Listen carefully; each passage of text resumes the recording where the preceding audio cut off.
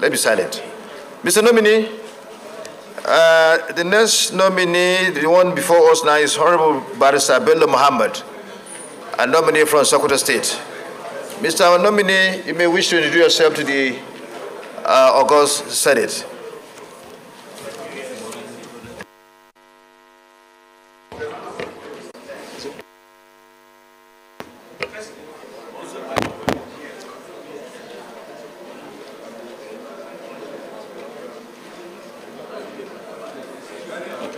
Your Excellency, the Senate, the President of the Senate, principal officers of the Senate, distinguished senators, good afternoon to you all.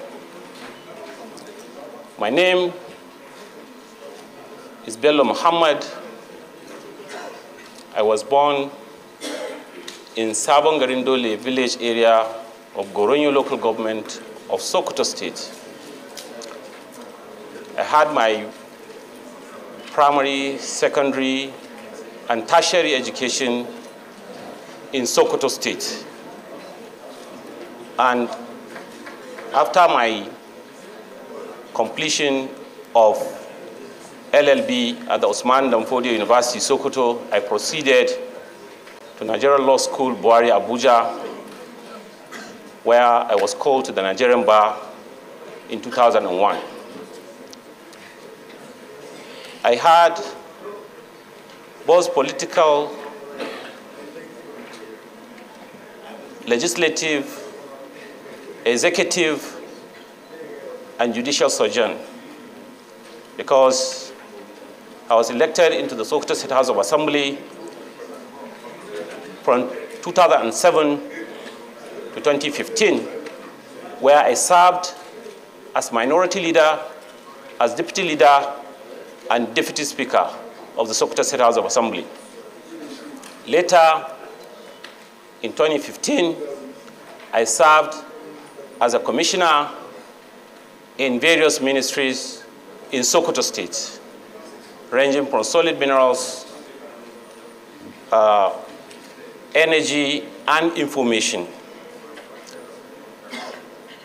Your Excellency, distinguished senators, I'm a party man because I started as a secretary, or party secretary in my local government, and rose up to the zonal secretary of the Northwest Zone of the All Progressive Congress, the APC. I mean the ruling APC. And then I'm the director. I was the director, Youth Mobilization, Northwest Zone, for the Ashwaju Shatima Presidential Campaign Council. I served in various committees in the House, and then I'm a member of various associations, youth clubs, organizations, to mention just a few.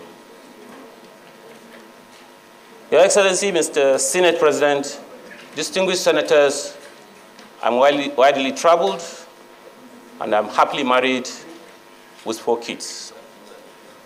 Thank you for this opportunity, and I want to express my sincere gratitude to His Excellency, Mr. President, Ashwaju Bola Ahmed Tinubu, for nominating me to serve as a minister if confirmed by this Halo Chamber.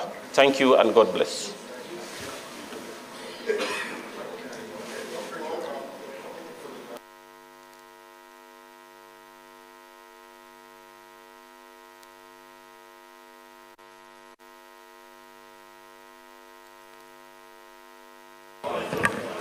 This is Senator Tambol.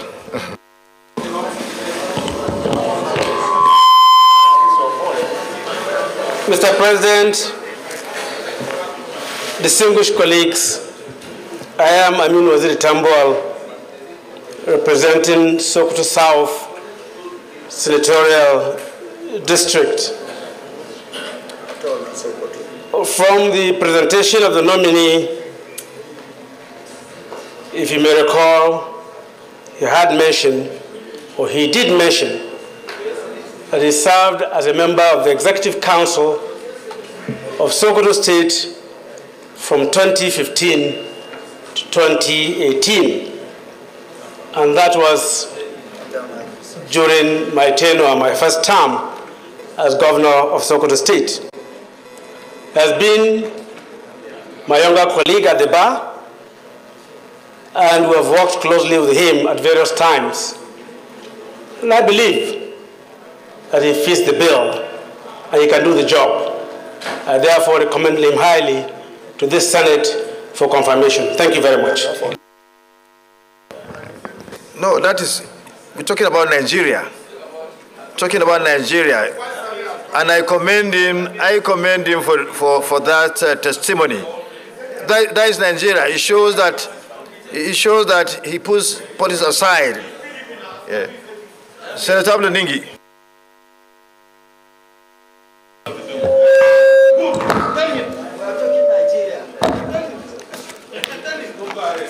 Mr. President, sitting as a chair, my name is Senator Abdul Ningi, and I represent Bauchi Center of Bauchi State. Mr. Chairman, let me congratulate the nominee, my dear younger brother, for this very important nomination. Perusing through your biodata, you could see on page 2 positions held and responsibilities. Number 2, you were chairman transportation committee in Saudi Arabia for the Hajj 2015, operations in Mecca. You were in Arafat, Muzdalifah, Mina, and Mecca. And going further, you're also a member Hajj reception committee 2008 to 2010.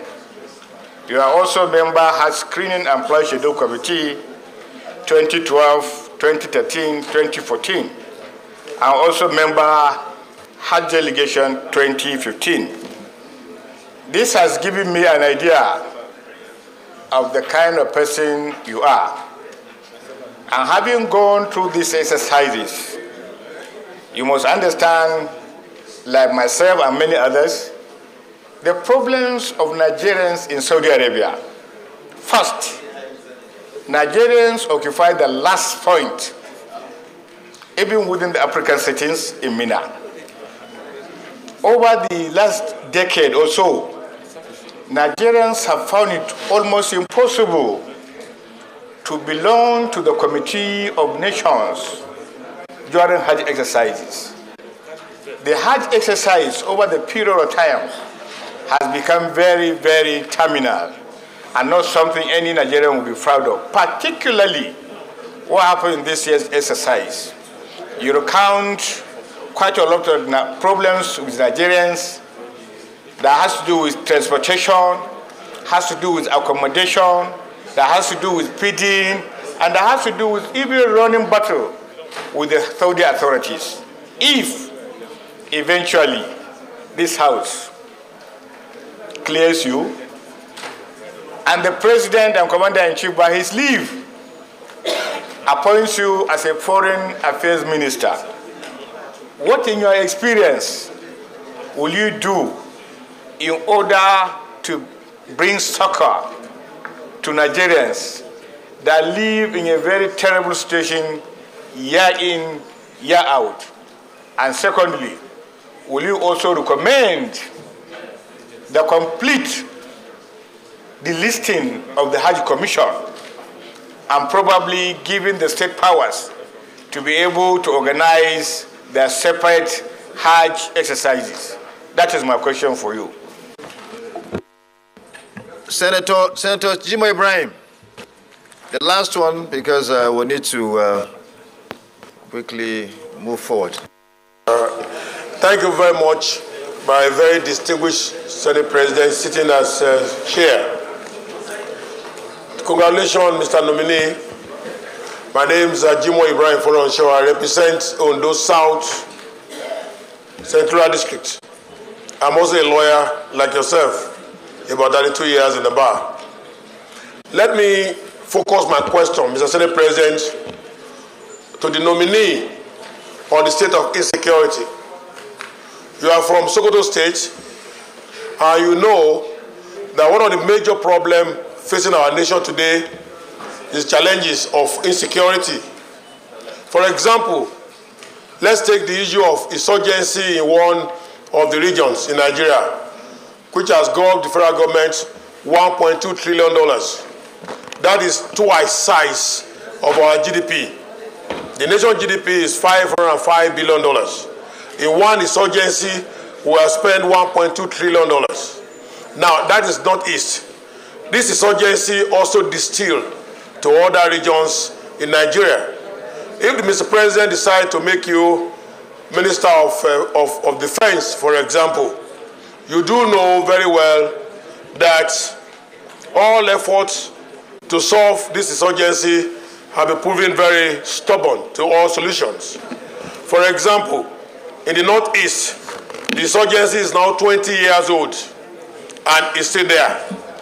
Now, how will you advise the Defense Ministry or our very loyal soldiers how to handle this insurgency problem? In Zamfara this morning, they were attacked on about 300-something people. Now, this is just repeating itself across the country. As Minister of Defense, Mr. Nominee, how will you advise the President, who has spent 2 times of Nigeria economic size in fighting one insurgency in one region out of 6 regions in Nigeria, and insurgency still percolating and distilling to the entire Nigerian nation? Thank you very much.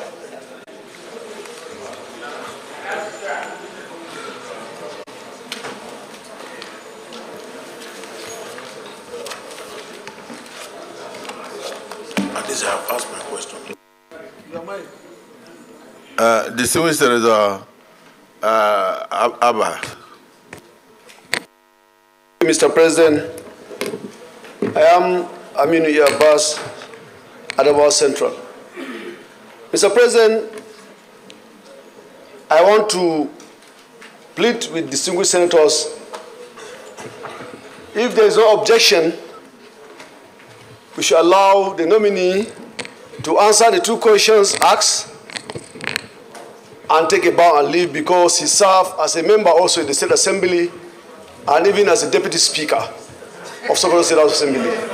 Mr. President, I am on the floor, please. I am on the floor. I say if the distinguished senator hold no objection. That's what I'm saying. That's what I'm saying. Thank you, Mr. President.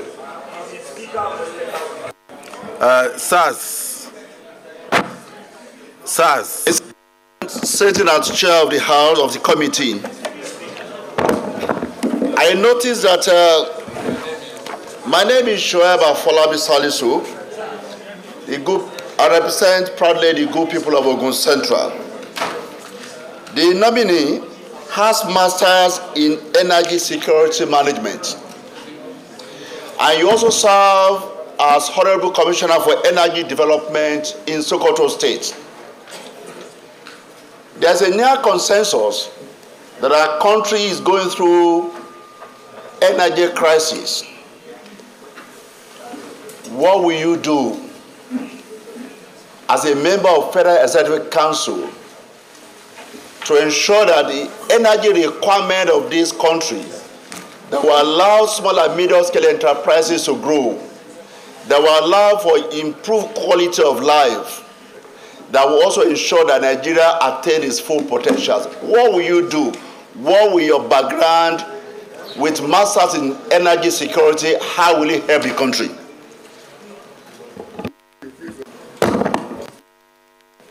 Distinguished Senator Orwell.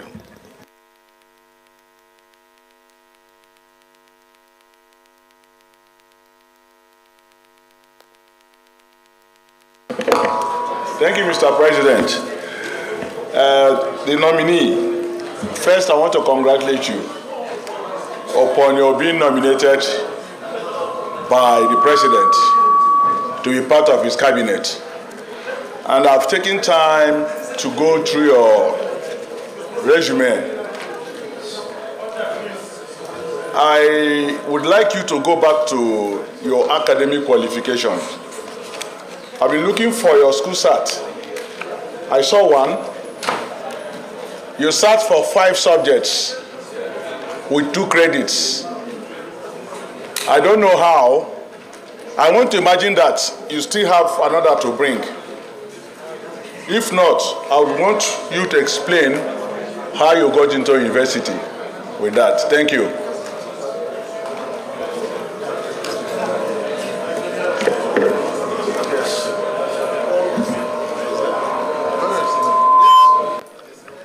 Yes, the nominee. Your Excellency, Mr. President of the Senate, principal officers of the Senate, distinguished senators, I would like to answer these questions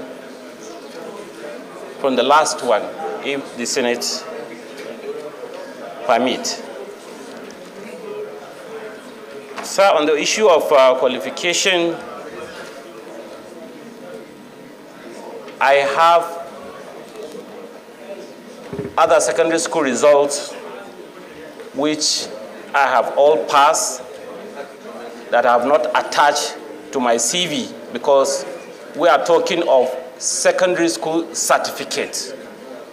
And I want to remind distinguished senator, which I know he very much know, that the qualifications of secondary school certificate as enshrined in the Constitution, you can stand for an election up to the presidential election. So I didn't bother you with much certificates, but I know I have the qualification for that. Okay, sir. You are saying that you chose what to give to the Senate. You chose the qualification to bring before the Senate because of the constitutional provision that a secondary school certificate is what is required to stand for election. You are not coming to stand for election. You are coming to be a minister of the Federal Republic of Nigeria. So which are the other certificates you concealed? Which are the other certificates that you did not put in your CV? Your Excellency, sir, the certificate of secondary school is there and other certificates of other qualifications are there. What he is asking me is I sat, my first sitting was secondary school certificate with 2 credit passes. And what I'm trying to say is that I have sat for another examination and I have passed, but I don't want to attach another qualification because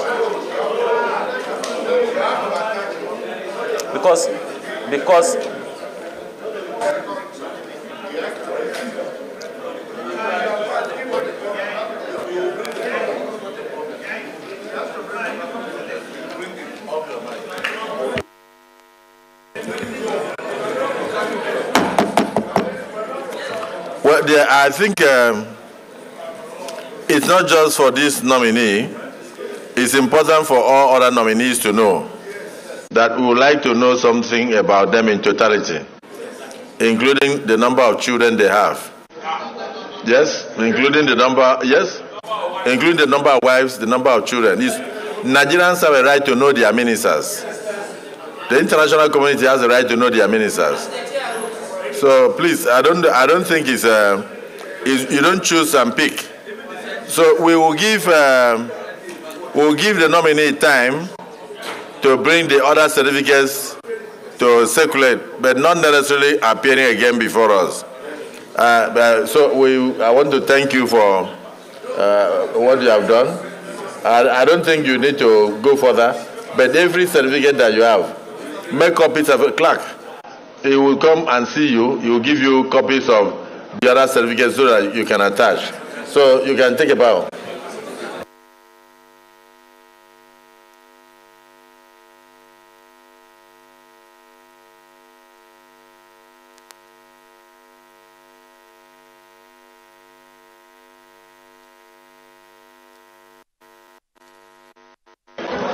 The Senator Governor Badaro, please.